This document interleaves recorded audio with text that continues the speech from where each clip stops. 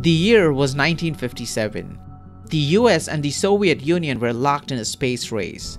Space was an alluring yet dangerous frontier, and the technology was in its early stages. It was risky to directly send a human to space without knowing the consequences of such a mission. So engineers viewed flights by animals as a necessary precursor to human missions. One of the animals who was sent to space was a female dog named Laika. She wasn't the first one to be launched in space, but she was the first one to be sent knowing that she will not make it back alive. This is her story.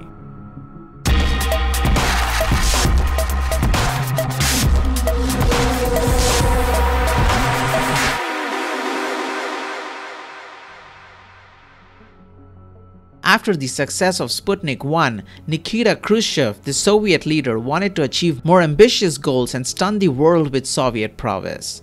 Originally, the Soviets were planning to launch Sputnik 2 in December, but Khrushchev wanted the launch to coincide with the 40th anniversary of the Bolshevik Revolution.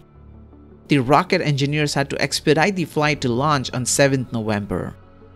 Laika was a mixed breed dog of about 2 years. She was one of a number of stray dogs that were taken into the Soviet spaceflight program after being rescued from the streets. Only female dogs were used because they were considered to be anatomically better suited than males for close confinement.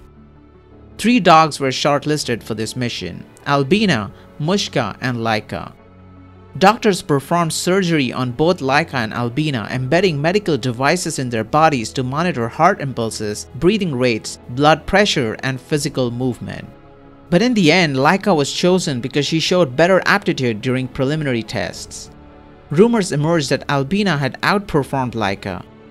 But because she had recently given birth to puppies, and also because she had apparently won the affection of her keepers, Albina did not face the fatal flight. Laika trained for life on board the satellite by learning to accept progressively smaller living spaces. For this, the size of her cage was reduced over a period of 20 days. She was also spun in a centrifuge to accustom her to changes in gravitation, and she learned to accept food in a jellied form that could be easily served in an environment of weightlessness. The scientists were well aware that this was a one-way trip and she would not be making it back alive. Originally, the plan was to euthanize Laika with a poisoned serving of food and letting her die painlessly in sleep from oxygen deprivation. One of her keepers, Vladimir Yazdovsky, took 3-year-old Laika to his home to play with his children shortly before the flight because he wanted to do something nice for the dog. On November 3rd at 5:30 a.m., the ship lifted off with G-forces reaching 5 times normal gravity levels. At peak acceleration, Laika's respiration increased to between 3 and 4 times the pre-launch rate.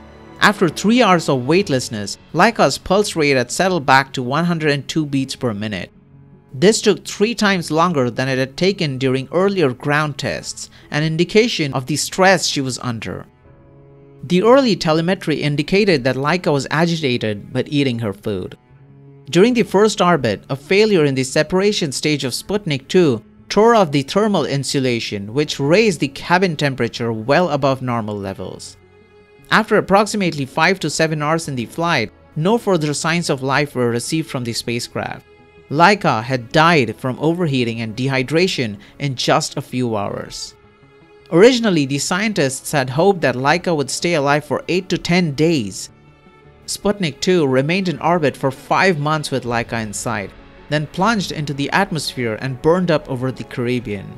A space coffin turned shooting star. During and after the flight, the Soviet Union kept up the fiction that Laika survived for several days.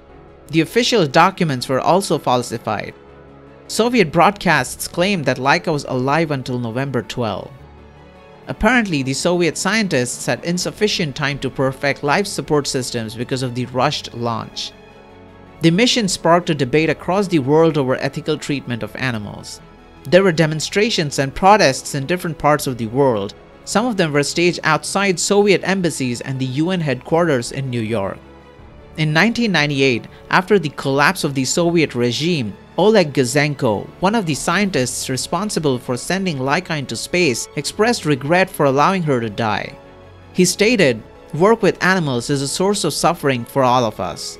We treat them like babies who cannot speak. The more time passes, the more sorry I'm about it. We shouldn't have done it. We did not learn enough from this mission to justify the death of the dog.